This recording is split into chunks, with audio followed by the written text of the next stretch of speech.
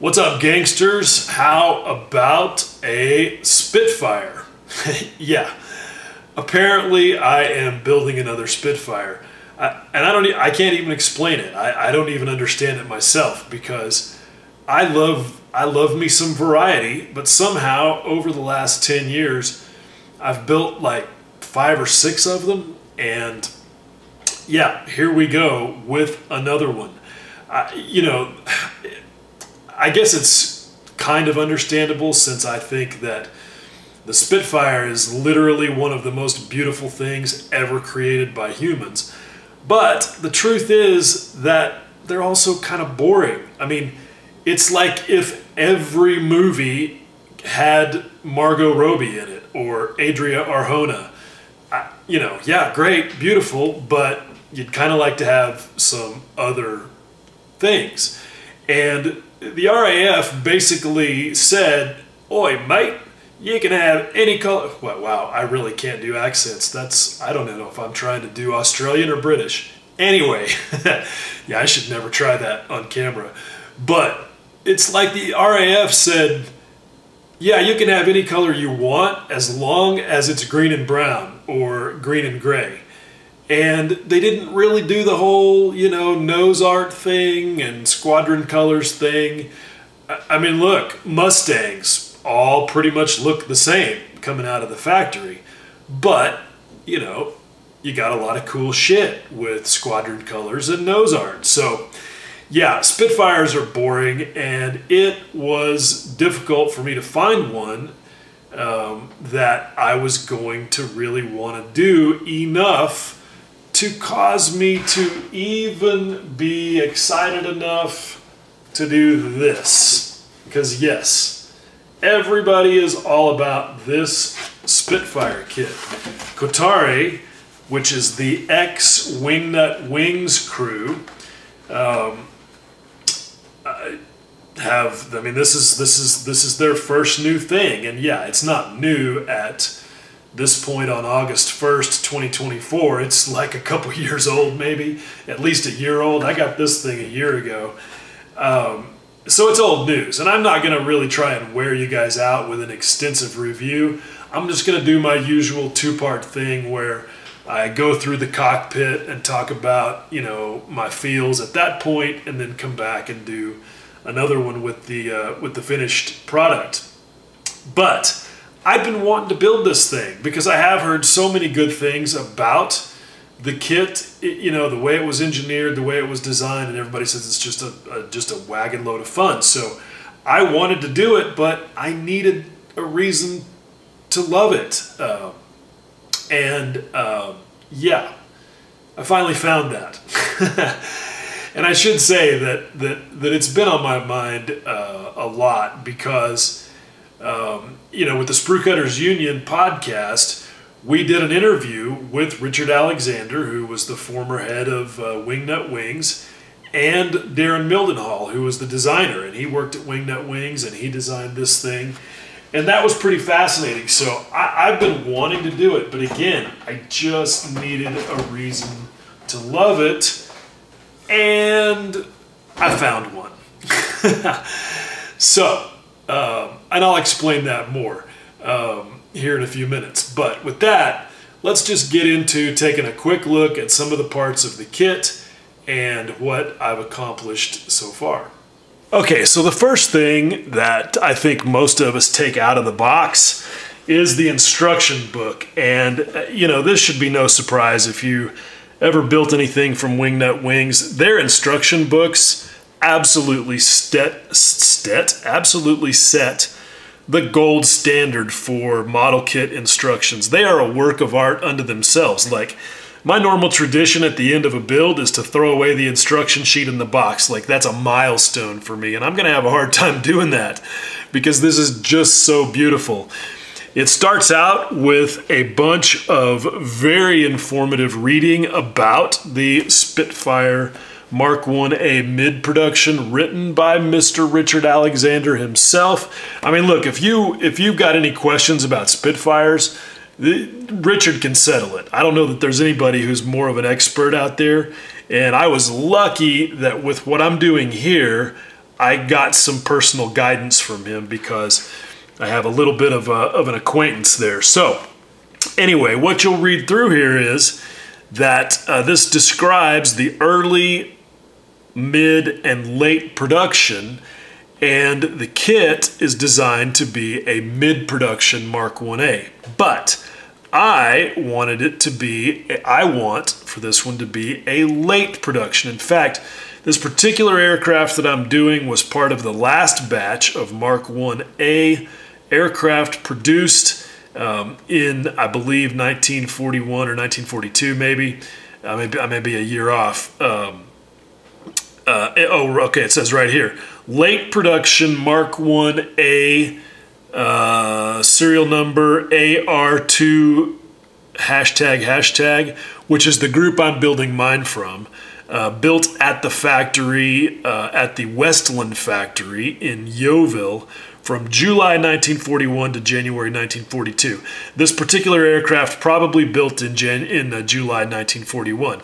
Anyway, there's a good description right there of what makes a late Mark 1A. And I also just asked Richard straight up to give me some guidance about what I needed to change, eliminate, whatever, and he did. So anyway, just a quick look at this. It's lovely. You get a color chart.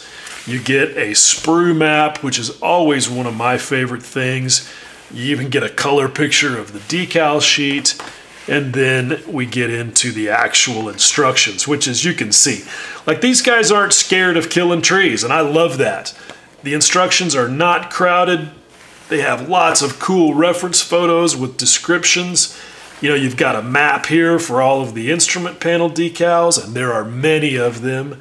You know, they give you views of the assembly, but also what it's supposed to look like when it's done. All of these are, I assume, from CAD renderings. It's just great. They've got their sort of special little code for, what the part number is, the paint color to match the chart, the little oval symbol for your decals. And they even show you, like in some of the photographs, where those decals would be. So, look, I love it. You're just not going to find an instruction book that is better than this. It's a book in every sense of the word, and just really truly cool. And a lot of the little touches just really speak to how much Richard loves the Spitfire. He'll straight up tell you it's his favorite thing. And you can see that level of love just in the production of this book. So here we go with the color schemes that they give you. You know, there's a description of what unit they were with and all of the things, and none of those matter because ain't doing any of them, of course. No surprise there. Anyway, that's enough of that. I could gush about that all day. Let's just take a look real quickly at the decal sheet. It's beautifully produced, designed by the guys at Kotare, printed in Italy by Cartograph, and these are just wonderful decals. I mean, look at, first of all, like, look at how tight the carrier film is around stuff like these letters. I mean, it's next level, and it's kind of hard to see. Maybe, if I angle it just right, you'll be able to see. It's really, really good. I mean, there's places where you've got more carrier film, obviously, like right there, but you can trim that away. They really minimize you having to do much of that if you're going to use these. But the carrier film is super thin, and I didn't really have much trouble with it on the decals that I used, which were all down here on the bottom of the sheet that I've already chopped off because they were instrument panel decals, and you can kind of see what's left of that part of it over there. So look, these are fantastic. And I ain't gonna use any of them, at least not the big ones, not the markings, because I'm gonna be, as usual, painting all of my markings, and the squadron code that I'm gonna be doing is totally different, so yeah. But like, look, they even give you the doped fabric and lacquered patches that were put over the machine gun ports to keep them from freezing up and getting trash in them. And you've got a fired and non-fired version. And even with the, you know, the wavy outline to indicate that they were just, you know, pieces of cloth that were taped and then hand painted with dope. I just, yeah, that's the level of love that you see in this kit, and it's fantastic. I'm not going to take you through all the sprues. Again, there's plenty of reviews of all of that stuff, but just as one example of the level of detail and the sharpness of the molding, there you go. Look at the wheel, the tires, the wheel halves. You can see how crisply molded the details are there. Everything in here is like that. Now, I will say, before I get to it, I'm not going to even use those, though. As good as they are, I am going to use the 3D printed wheels and tires from Tom Annis that he makes.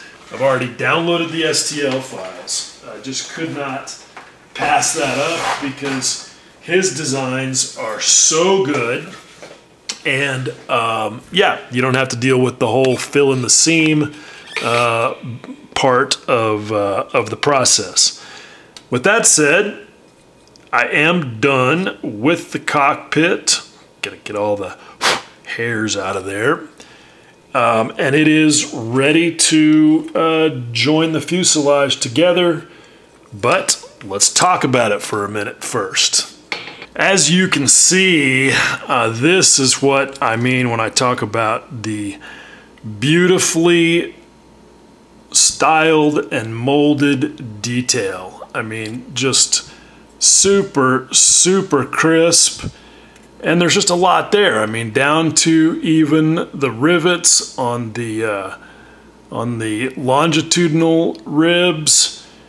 Even though these air tanks are molded in, you know, I'm not mad about it because the important part is really crisp. You get a good surface separation that gives you a good color separation for the clamps. I mean, it's just lovely stuff.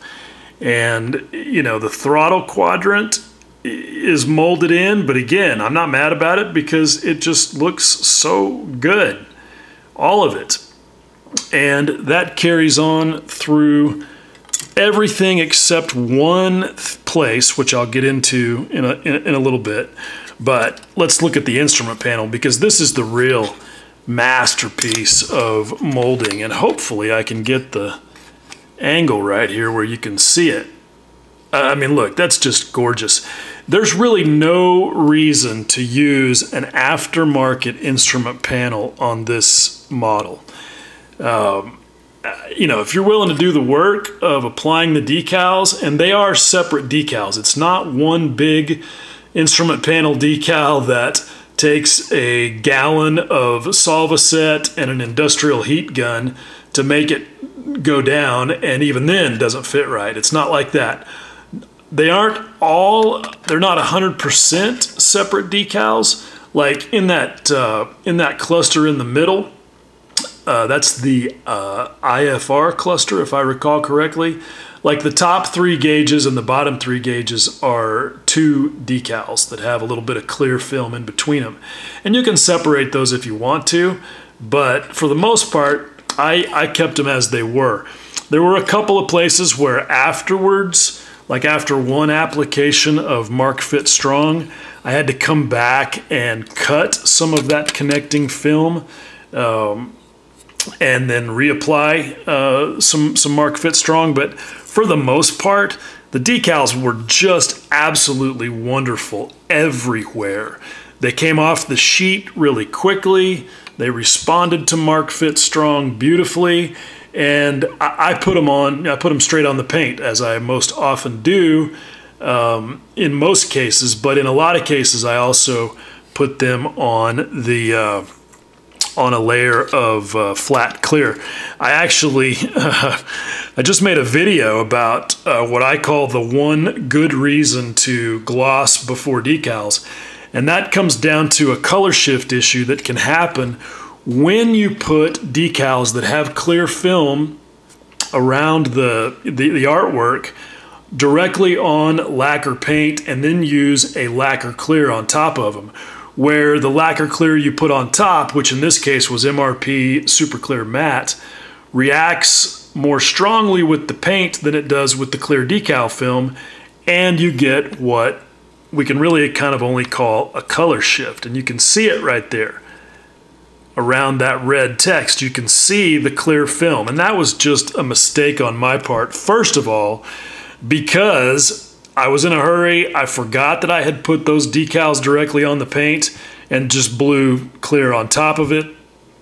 But secondly, because those were actually one decal connected by a big piece of clear film, and I just instinctively chopped the clear film out from between the two sections before I put them on there.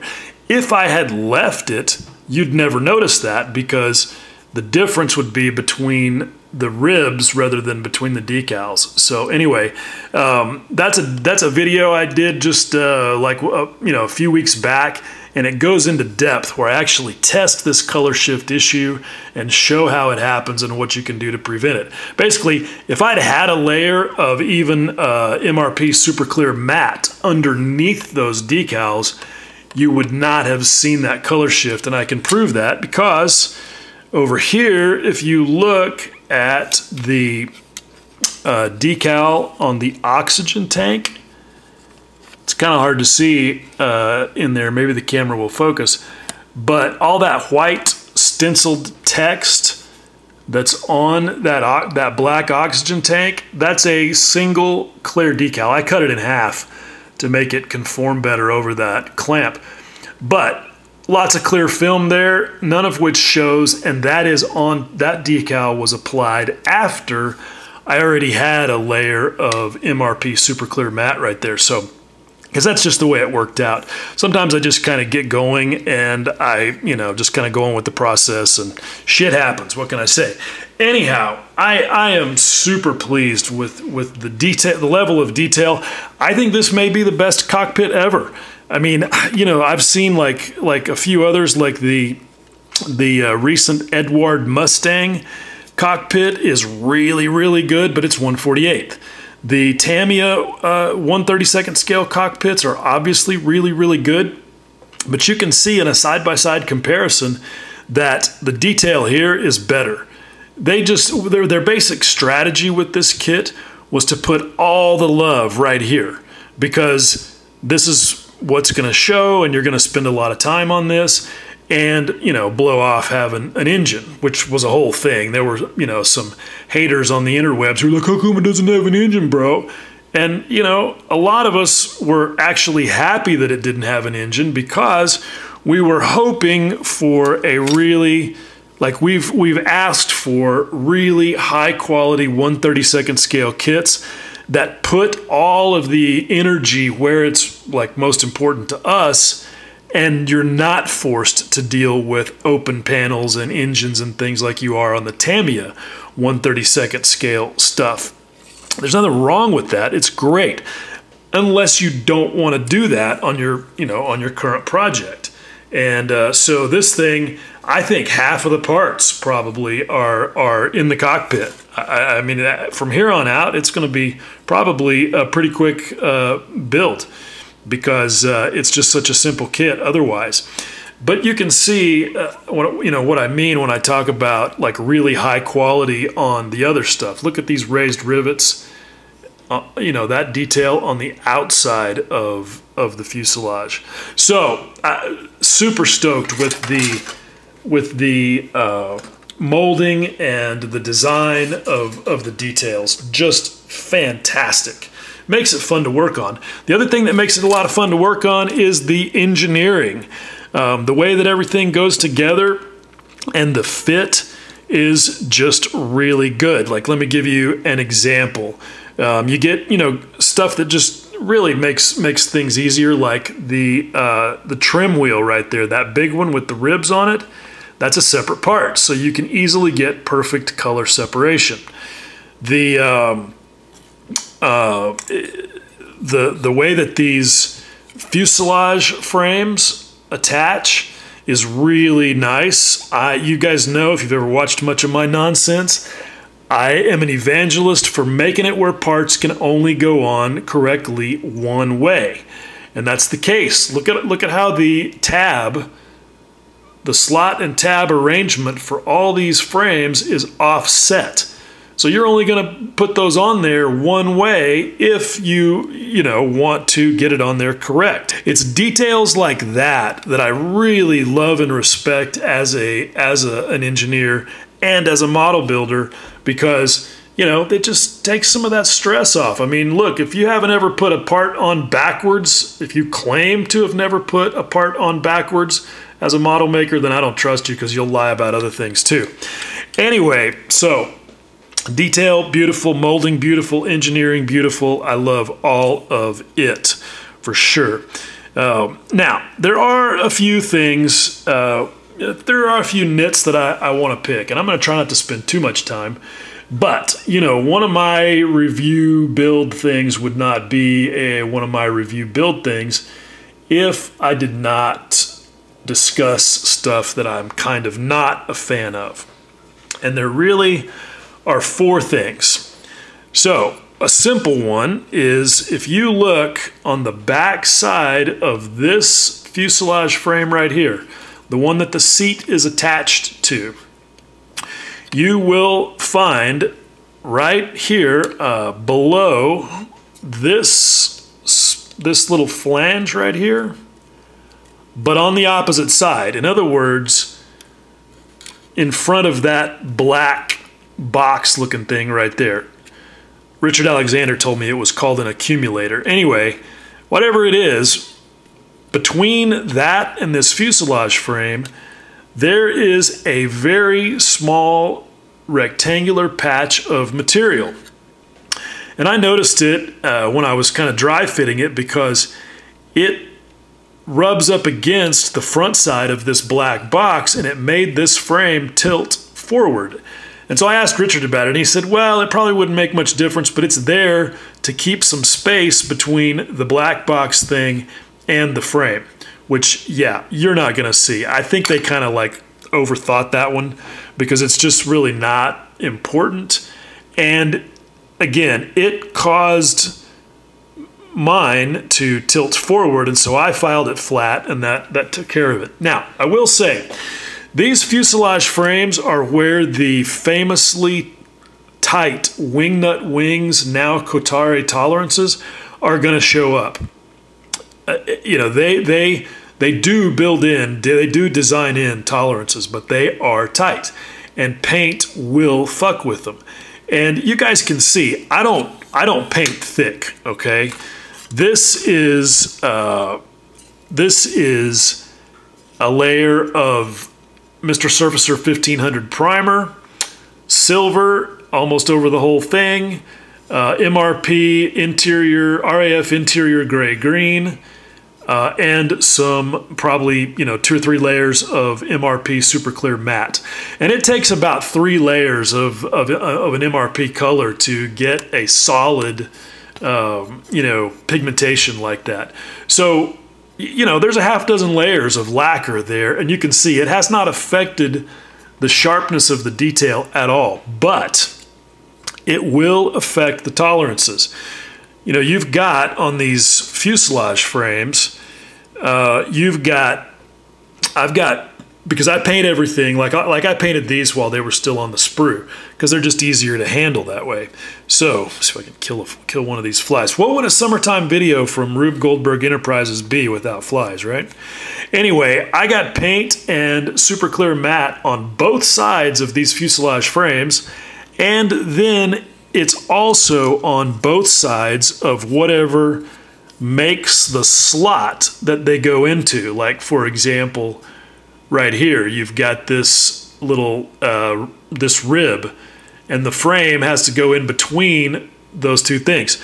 So you've basically got 4 thicknesses of whatever paint and clear you've got there, and it's enough to make putting these ribs, or sorry, fuselage frames into these previously mentioned slots a bit tight. You know, a little bit of Tamiya extra thin will definitely lubricate things, and it'll probably be fine, but I had to use a little bit of pressure. And, you know, some people say, well, you shouldn't be gluing stuff with the paint. Well, look, Tamiya extra thin will dissolve pretty much any kind of paint, but especially lacquer. I pretty much almost never worry about getting rid of the paint in situations like that.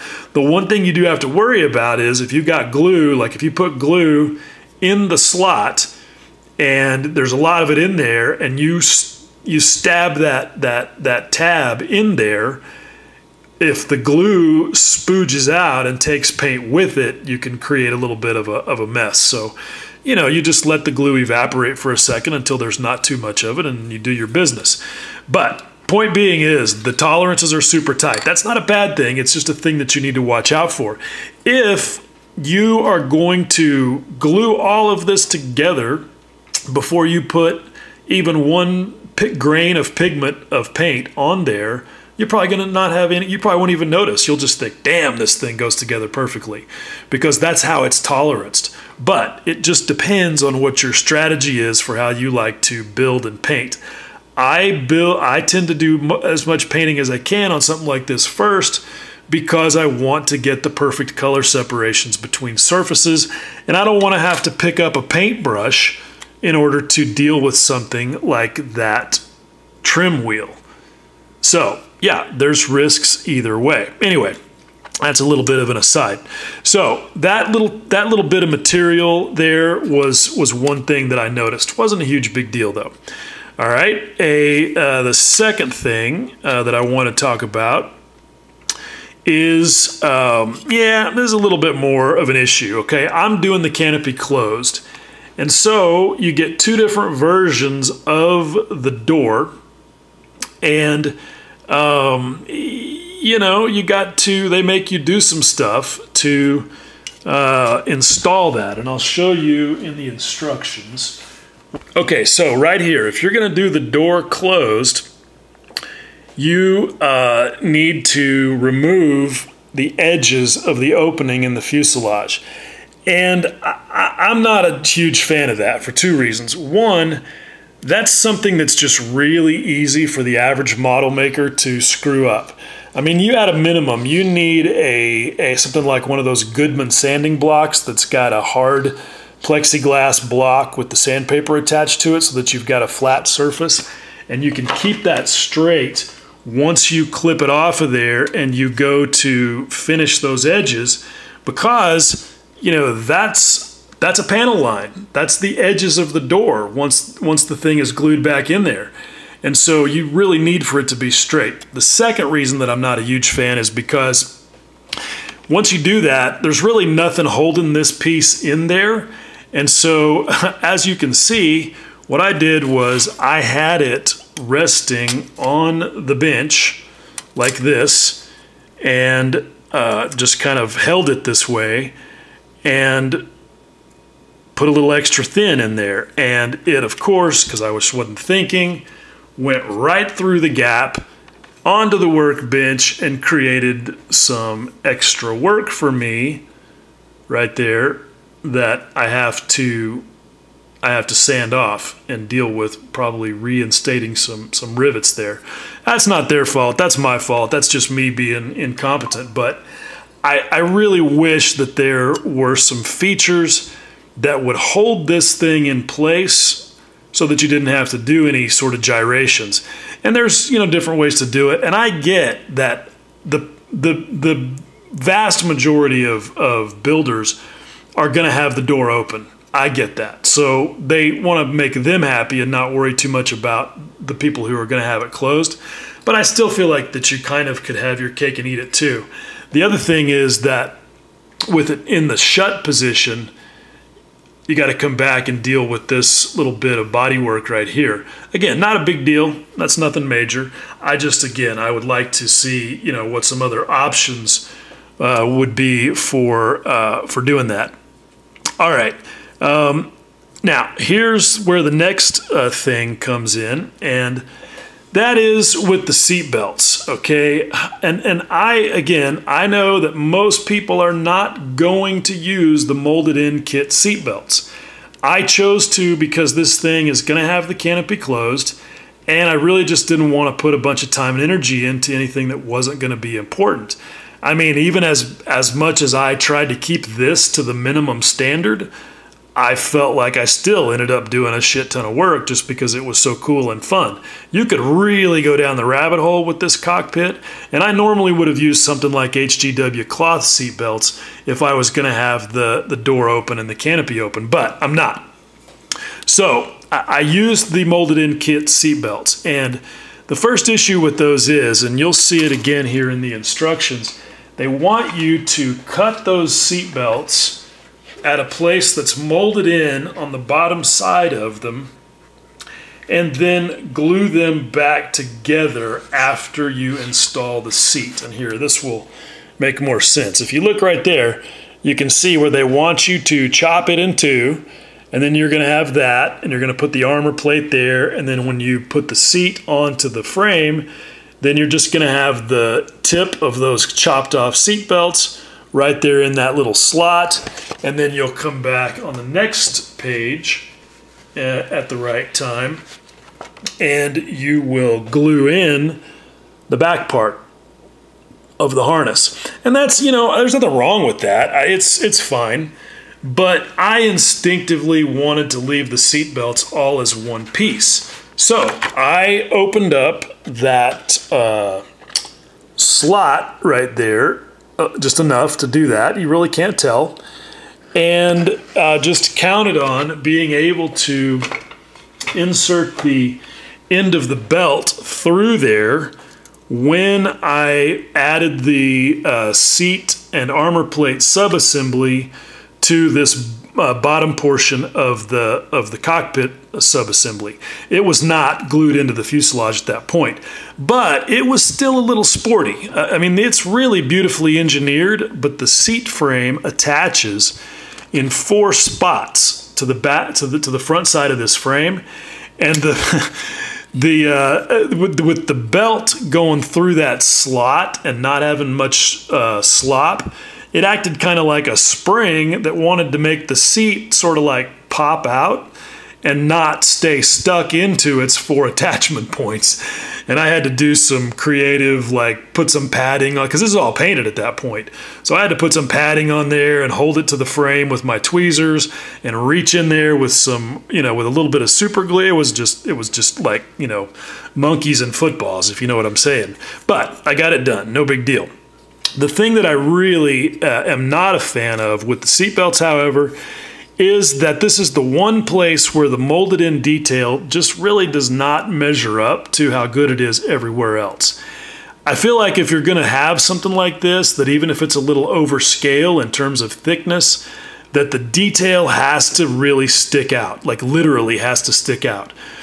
Because you need edges to catch your paint and give you the opportunity to have nice color separations on something that's admittedly pretty small and difficult to paint.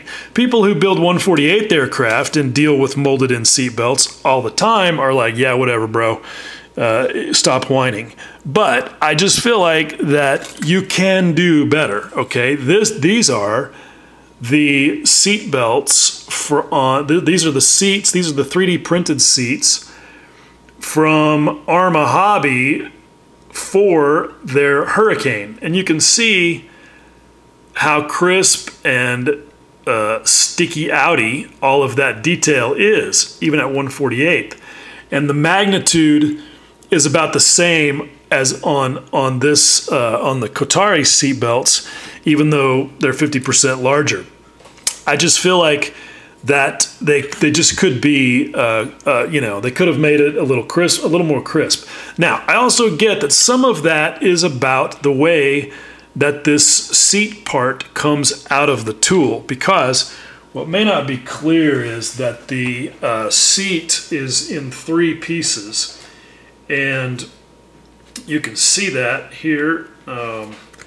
What you're going to do is you're going to select which one you want according to, sorry for the camera swing and hopefully nobody's getting seasick. Anyway, you're going to select the seat part for the middle, either B7 or B9, according to what you're going to do with the seat belts, and then you're going to use the sides either way.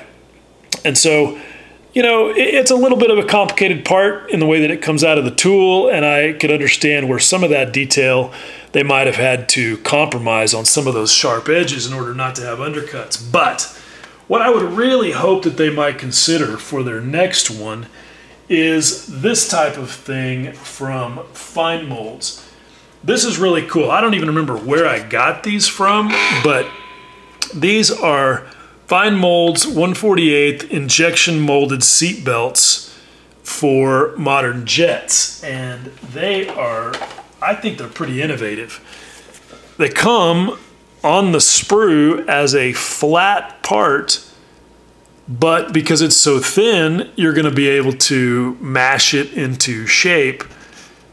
You know, for sure, you know, if you glue them in there before paint, but you might also be able to take them off of the sprue and form them and then paint them and then put them on with super glue, just like you would with any other type of aftermarket seatbelt. But the point is, now you can have an injection molded part that's just the seat belts and then have a single seat back part and not have to, you know, I don't know if that's really going to be much cheaper or easier in terms of tooling, but I think it would be more fun as a model maker, because I spent way too much time dicking around with these seat belts trying to get them painted satisfactorily and, you know, just to be happy overall with the thing.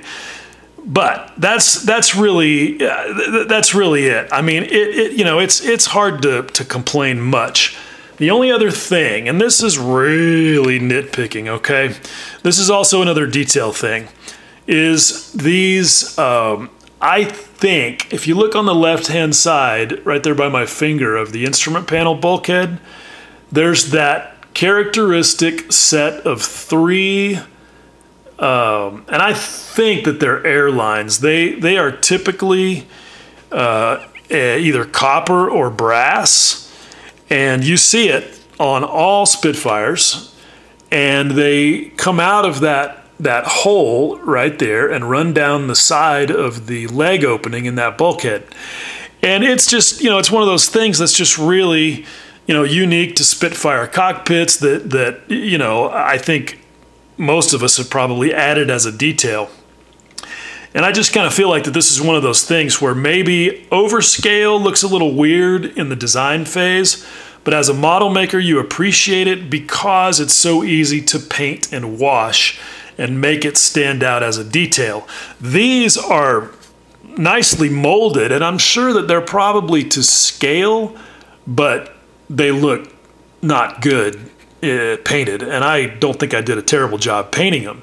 They just don't stick up very far, and there's no space in between them to catch a wash, so that you know it's actually three separate lines. You know, again, that's really nitpicking, getting down to a level of whining that I know, you know, a lot of guys are gonna be like, dude, shut the fuck up. Now you're just reaching. But look, you know, it's a thing. It all depends on what sorts of you know, details you're after and how you like to work. Anyway, the other thing I should point out, which sharp-eyed observers and Spitfire aficionados may already have been wondering about, is the fact that the seat is not really correct, okay?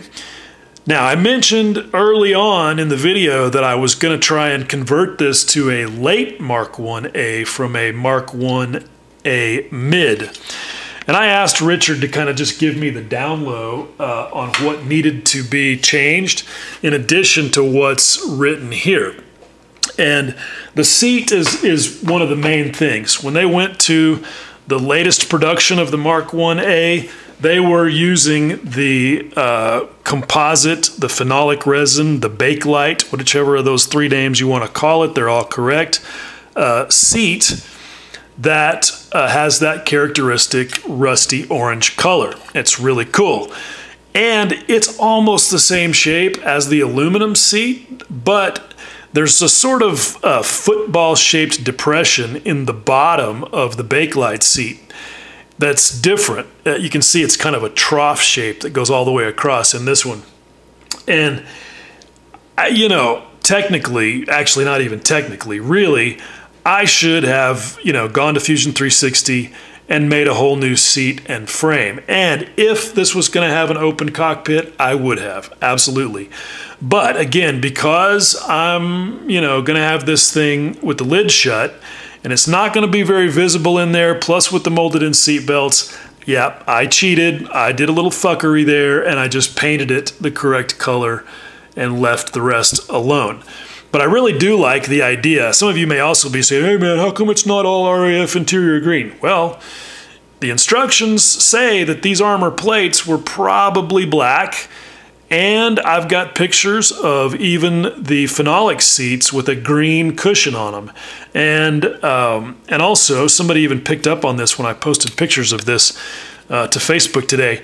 You'll see some different green tones with things like the radiator louver handle and some of the other gizmos, that there probably would have been some variance in those green tones, where some of them might have been RAF interior gray green and some of them might have been supermarine green. So I just, you know, nobody's ever going to be able to say that this is wrong, because like most early Spitfire cockpit shots, for sure, there were never any photographs. So, you know, I just did what I wanted to that I thought was plausible and looked cool. The other thing that you may notice that's required to take this from mid to late production is to change from the hand-operated landing gear jack to the hydraulic jack. And that part is right here, okay? Part B19 that has an X through it, that's the jack handle. And you got to eliminate that if you want to go up to the late production. You also, according to Richard, need to probably eliminate both of those gizmos. And there is a, he said it was a reservoir of some kind that is, where is it? It's, oh, this thing right here. Part number B18. You can eliminate that. And then there's the little jacks that are actually in the gear bay right here are also not needed. And he, you know, according to him, that's all the stuff that you need to eliminate in order to bring it up to later production. But there are a couple of things that move, all right? And yeah, that part A55 is the later part, the spare bulbs, and you need to don't do like I did and forget to cut that slot and end up having to just glue that thing to the already painted cockpit wall. But you need to do that. And then this thing right here needs to move. That part number B17 needs to move up to basically right there about where the arrow points for B13. And I'll show you in the finished thing what that looks like. That's all of this stuff right in there. So, and as far as this cord or hose or whatever that is coming off of the bottom of that black round thing that got moved, yeah, I'm not even sure that rust is the right color for that. I've seen different things, but again, I didn't want to spend too much time in the rabbit hole, and that's not going to be visible with the canopy closed. Now, the one thing that I really did feel like I have to do, and this is how the stupid gets started, I find a color scheme that I fall in love with, and then the next thing I know, it turns out that that's not the version of the kit, and I have to go and start doing stuff like manufacturing a new landing gear control. And that's what that big black gizmo down there is, with the lever sticking out of it. That's a part that I designed in Fusion 360 and printed on my 3D printer, and I'm really pretty stoked with the way that that came out.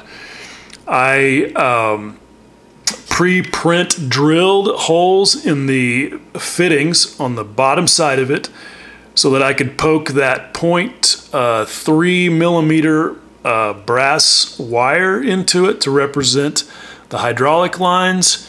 And then that actually is kind of almost the easy part. There's a slot behind that gizmo, and I have a tab on the back of the thing itself. And so dropping the part in there, getting it, you know, it actually fit right the first time, which never happens to me. But it dropped right in there, and then actually installing the hydraulic lines was relatively easy. The tricky part with Spitfire cockpits is all of the hoses and things that go across a bulkhead like these do, because they go through that leg hole, and you got to deal with them somehow on the back side of that. And yeah, I just kind of, you know, did a glob of glue in there, because again, not going to show. But the part that does show, I'm pretty stoked with. I think it does the job. So I'm glad to have the opportunity to show you guys all of this, because yeah, as soon as I attach the other side of the fuselage, all of this is going to disappear. Okay, so yeah. What would one of my sort of build review things be without flies and a lot of exhausting and overly detailed analysis of the kit? But hey, it is what it is. It's been a minute since I did one of these, so I guess at least I haven't lost my touch. Such as it is. Anyway, this thing has been a lot of fun, and I feel like that the way you do anything is mostly the way you do everything. And so that's part of why I do these build reviews in two parts, because I feel like that with an aircraft kit, by the time you get through all of that cockpit work, that you have a pretty good idea of what a model kit producer's sort of design and engineering philosophy is going to be.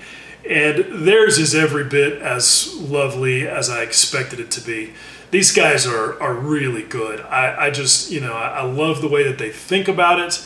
I love the amount of love that they put into it, and I can't wait to see what they do next. Even if it's something that I'm really not that in love with, it's going to be hard not to find a reason to build it. So, who knows? But at any rate, I hope you found this analysis useful and maybe even a little more in-depth than some of the other ones that are out there. But regardless, if you want to build a Mark I Spitfire, this is the thing. Get this. I mean, unless you just have to have 148th, because the Tamiya 148th one is one of the best model airplane kits in history. Don't even have to have built all of the model airplane kits in history to know that. If you want 132nd, and why wouldn't you? I mean, I'm just saying, you know, size does matter. This is the kit. This thing is fantastic. And yeah, so stay tuned for part 2, and we'll see what the outside looks like. As always, I appreciate you watching. Much love.